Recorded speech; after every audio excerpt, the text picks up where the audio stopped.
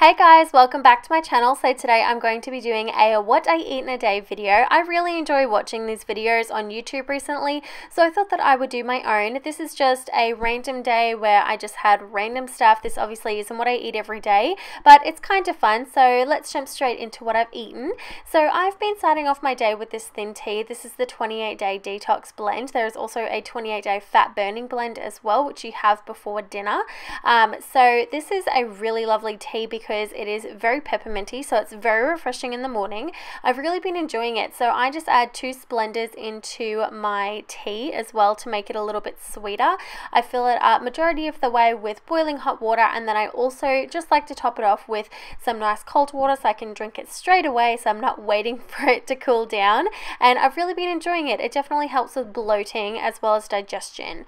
Now I also felt like a savory but kind of sweet muffin, so I made these muffins with apple and banana. So you need 2 cups of oats, and I'm just going to put that into a medium mixing bowl. 1 teaspoon of baking powder. You also need 1 tablespoon of cinnamon, 1 cup of milk as well. That's going to be our main wet ingredient, so just let that soak for a sec. Then I also added in 1 egg and then put in a mashed banana. Make sure that it's nice and ripe so it tastes super yummy, and it's really sweet when it's nice and ripe. And then I also added in 1 diced apple as well. Now I decided to use Pink Lady. That's just because my favorite apples are Pink Lady apples, so just add in your favorites. Then I also put in 1 teaspoon of brown sugar as well. Just mix this until it's really nice and combined, and then I'm just going to spray my muffin tray mix in the meantime.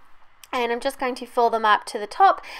Definitely use muffin tray liners, like muffin cup things. It is a lot easier in the cleaning process because I just soak my muffin tray for a couple of hours because everything got totally stuck to it. So do yourself a favor and use muffin tray liners. So I preheated the oven to 160 and they were in there for 20 minutes till they're nice and golden brown.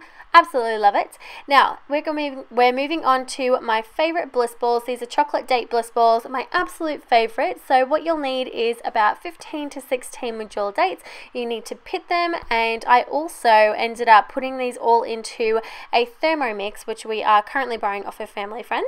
So I like to put in the 250 grams of medjool dates. You'll also need 20 grams of almonds, 20 grams of I'm using cacao powder, but if you want to use cocoa powder, which is practically the same thing, just add that in there as well. Then you also need 100 grams of desiccated coconut as well. You can use shredded, it really doesn't matter, just as long as it is kind of shredded or desiccated. It doesn't matter which one you use, but use either of those. And then I need to go in with some rolled oats, 40 grams of rolled oats. Oh, it says roller. Yep, rolled oats. So I am just adding in rolled oats in there, and then I like to put the lid on and then put it on speed 8 to 9, approximately for about 2 minutes usually. This one went for 1:45, but you're pretty much going to know when the mixture is ready, when it's kind of warm and it kind of sticks together really well. So just keep on blending until that is ready to go.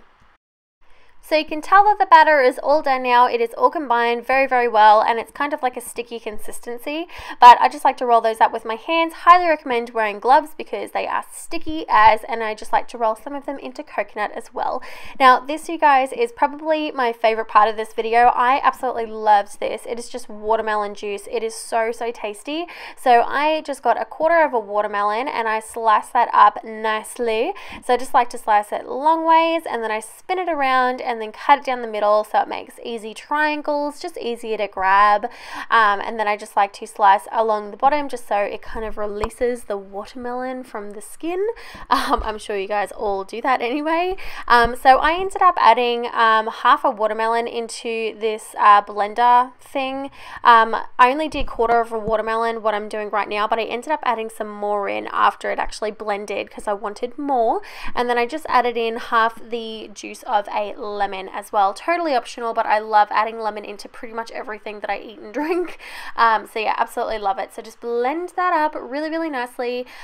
This actually made that there was no bits whatsoever. I blended it up for about a minute, just so there were no bits or anything, and it turned out beautiful. It was so yummy. I absolutely love it. Super healthy, and I just couldn't get enough of this. And how cute is this mason jar? My best friend bought it for me, and she knows that I love sugar skulls, so it was absolutely perfect for me. Now this, you guys, is probably my favorite snack at the moment. It is just toast with avocado and tomato with heaps of salt and pepper. So amazing. So I just like to use 2 slices of wholemeal bread. You can use whatever you like. You can use sourdough, you can use Turkish, white bread, whatever you like. Just like to slice up a tomato. This is 1 tomato, and I'm slicing it up into 8 pieces as well, because you need 4 bits per toast. And then I'm just taking half an avocado, slicing it long ways, and then flipping it around and kind of splitting it into 2. So I've got half an avocado halved for half of my toast. So I just like to take that out of its little shell, put it on the toast, and then you can spread it on there, and it is going to be so amazing. You can just do avocado by itself if you don't like tomato. Avocado on toast is absolutely amazing. So just spread that on there really, really well. Doesn't have to be perfect, because it is going to taste amazing regardless of what it looks like. So once the avocado is on, I just like to add on the tomato, 4 slices per piece of toast, and then put a little bit of salt on, and then a ton of pepper. I love pepper on this actual meal. It is amazing. And yes, it was delicious. I'm sure you guys will enjoy it as well. Let me know if you guys like this meal, because it is amazing. Then moving on to dinner. Now this was definitely an indulgent kind of dinner. I don't usually do this kind of dinner, but I was really craving something carby, so I just got a little bag of the baby white, almost said tomatoes, potatoes, and you just chuck these in the microwave for 6 to 8 minutes. And while that's cooking, I'm just going to dice up a onion, and I'm going to chuck it in this Tupperware kind of like crazy blade thing. It just slices everything that you put into it. It is absolutely amazing, super convenient. So it just slices up literally within 4 pulls. So I've got a pan, not boiling, heating over medium heat. I'm just going to put the onion in it, and I'm just going to brown those, and once they are browned, I'm going to add in bacon. Now this is totally optional. You don't have to add in bacon if you don't want to. I just really felt like it, and it's a really combination. I actually learned this meal when I was in high school in cooking class, so it's always been a favorite of mine. It has been for a long time. So I just divided the potatoes up. I'm actually making this for me and my sister as well, or my sister and I, if I want to be correct. And I'm just going to add the just the really yummy combination of onion and bacon, and it was so tasty. So just like to toss those on top, and then I'm just putting 2 little dollops of sour cream on top as well. You literally cannot have this meal without sour cream. It is amazing. It tastes absolutely divine. This, like I said, has been a favorite of mine for a really long time. I learned it when I was in like grade, I think it was like 8 or 9, so it's been a long time since I learned this recipe, and it is absolutely delicious.